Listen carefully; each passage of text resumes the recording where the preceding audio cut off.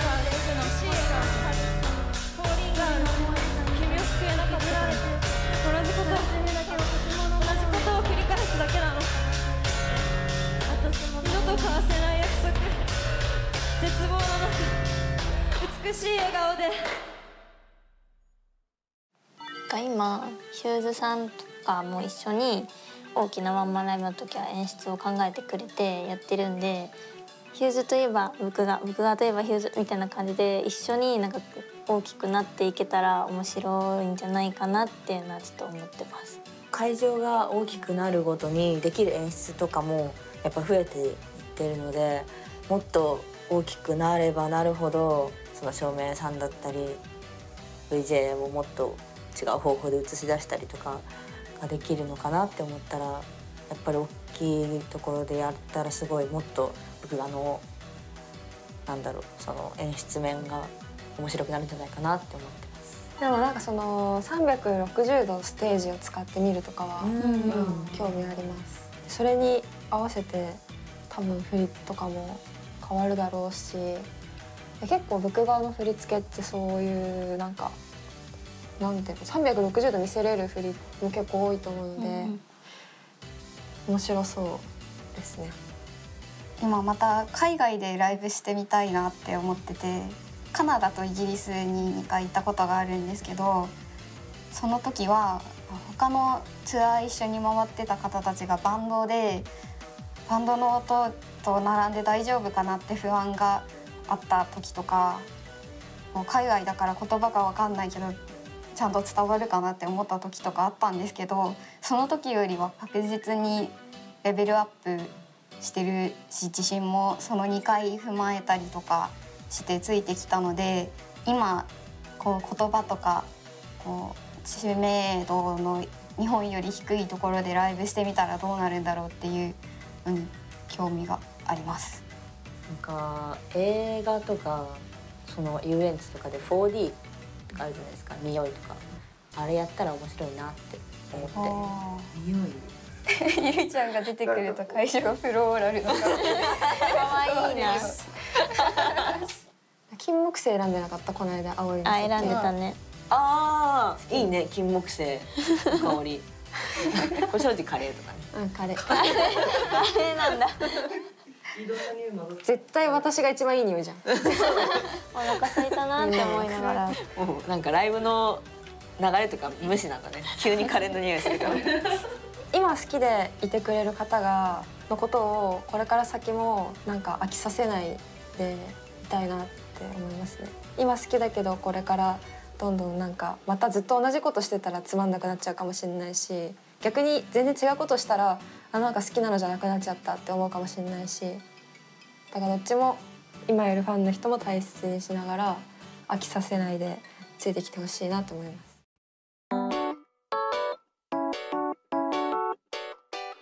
おはようございます。いよいよです、衣装とかメイクのイメージも写真で見せてもらったんですけど、全然違う感じなので今までと。みんなで白一色とか黒一色が多かったんで、初めてかな、こんなカラフルなの。したい。早く撮りたい。じゃあ頑張りましょう。よろしくお願いします。お願いします。おはようございます。おはようございます。お久しぶりです。お久しぶりです。出来上がりました。やったこっちが作ってくれたし。そうです。やった。後ろにかかりつけられるようにありがとうございます。形にしたの。やった尻尾すごい上手に。マジですか？やったなんか箱から出した時、これやった可愛い。嬉しい。ゆいちゃんが一生懸命綿の量調整したり。横着しないでちゃんと作ったんですよ。すごい気持ちいい。やった、ありがとうございます。そう、なんかアイドルちゃんっぽい衣装にしようと思って中をふわふわにして。本当だ。これあれですね。アウトドレスにもついて同じリボン。可愛い。可愛い。すごい、そんな大きい。ね、踊る時にチリチリ。確かに。大丈夫なんですか？絶対私らじゃこうはね。だよね。じゃあ作っていただいた衣装に着替えて、今からいよいよ PV ですね。はい。撮影します。頑張ります。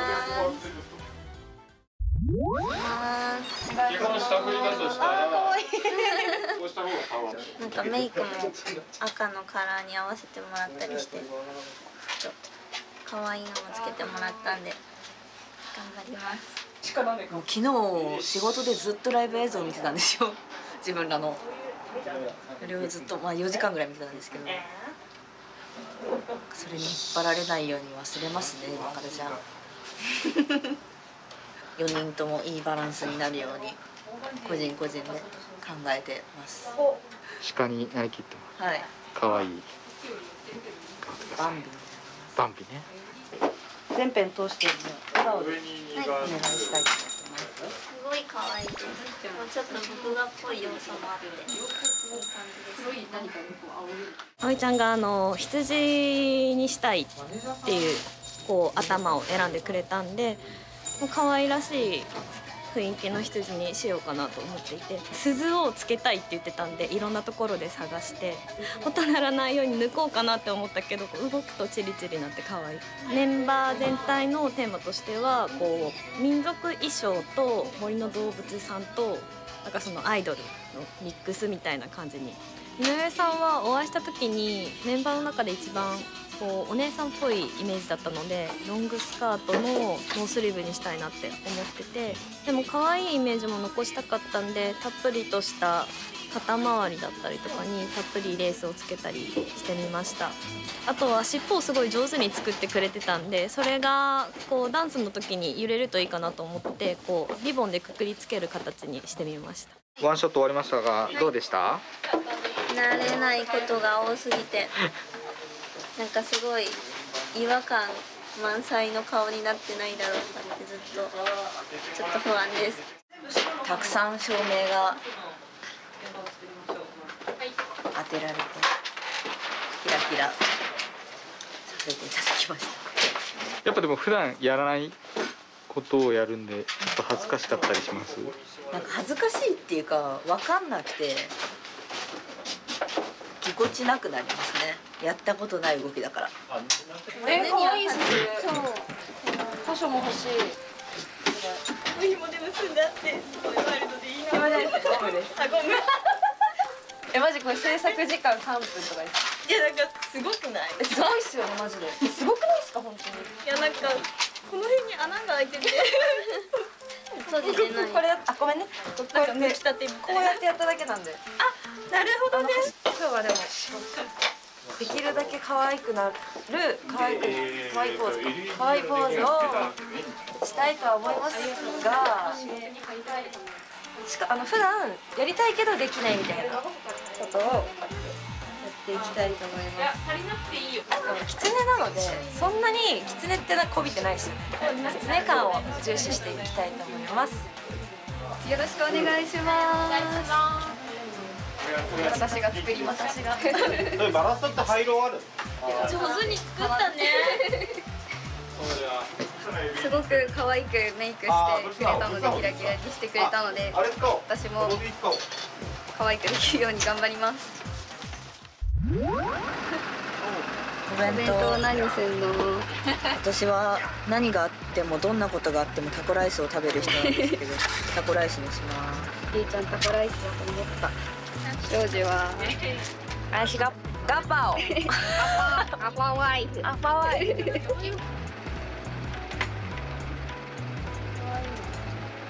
どうですか？色濃くてうまい。めちゃくちゃバカの感想じゃん。色濃くてうまいわ。よかったね。ケンちゃんも食べたいね。ちゃん君はね食べれないんだよ。私たちはねお弁当のカントリーマーム。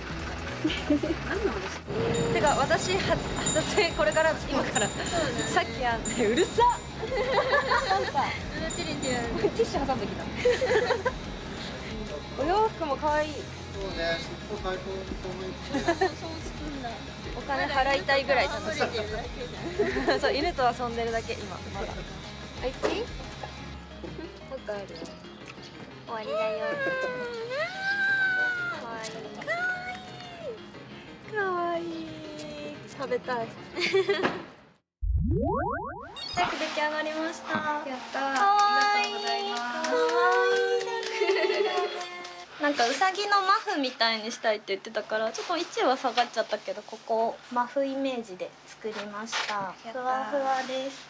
これとこれです。上手についてるの。ポンポンつけてもらいました。おお、自分で作ったやつね。あなたもよ。振って振って。重量感が違うね。やっぱきつい。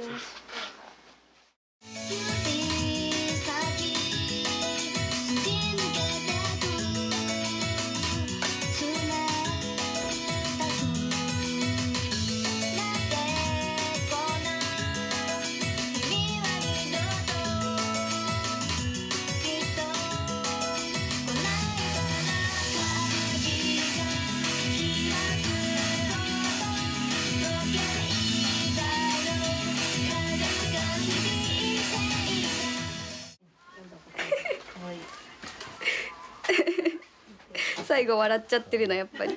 念願のリングライトでしたけど、どうでした？一回やってみて。リングライトやっぱ嬉しいですね。漏れますね。まるでアイドルみたいでした。意外とやればできるもんですね。ぶりっ子。楽しかったです。ダン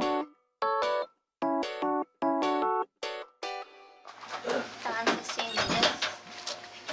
練習の成果を今でもさっきね衝突事故ありました。耳のね、そう初めて衣装で踊ったのが今日が初めてだったんで、みんなが可愛い可愛い可愛いって言ってくれるからどんどん言ってもらわないとやってらんないよね。そういうことだ。なんかさ、可愛いって言われる時に恥ずかしくなってこない？恥ずかしくなってきてってなりそう。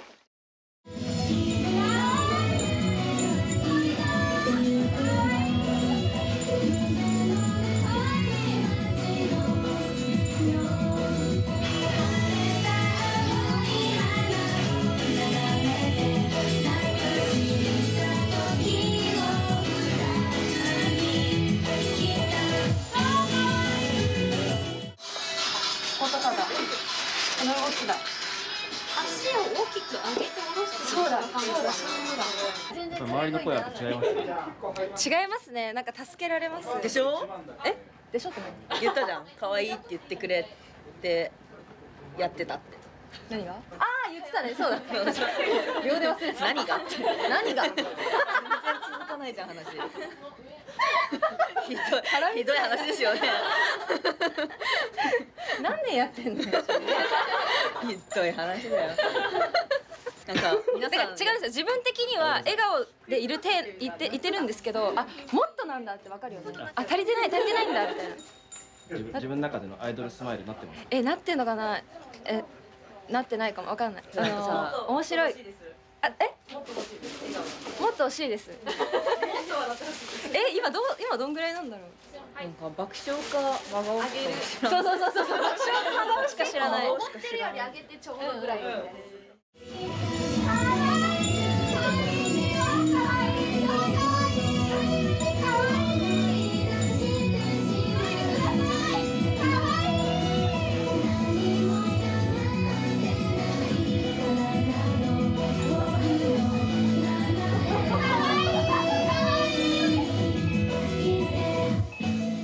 以上で終了になります。はい。ありがとうございました。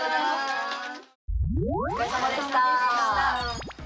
いやー、やっと慣れてきた感じ。慣れてきた感じ。長い一日をあ、この可愛い。そう可愛い。いやでも本当にこんな素敵になるとは最初は本当に思わなかったよね。私たちだけで大丈夫かなみたいな。私たちの力でちゃんとしたもの作れるかなってすごい不安だったんだけど、いろいろお手伝いいただいてよかったね。本当にこれね、角もメイクも衣装も本当にダンスもね、どうする今後はあのダンスなのかな。ね、1回ぐらいふざけてたよね。1回ぐらい、もしなんかこの衣装でライブすることがあったら絶対あれだもん。そうだね。今回ねマイカットのこの可愛い感じで撮ってもらったけど、この撮ったことでまた録画のねできる幅が広がったかな。やっぱいつも通りがいいよねってなるのかは皆さんのね見てもらった方次第なんですけど、反応などまあ可能性がね広がったということで。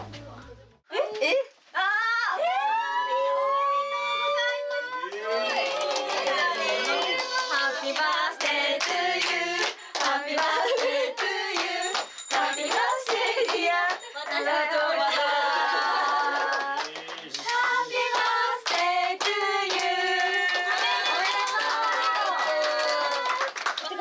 ないこれ。ちょっと耳ついてる。可愛いよね。可愛い。それではまた会いましょう。バイバイ。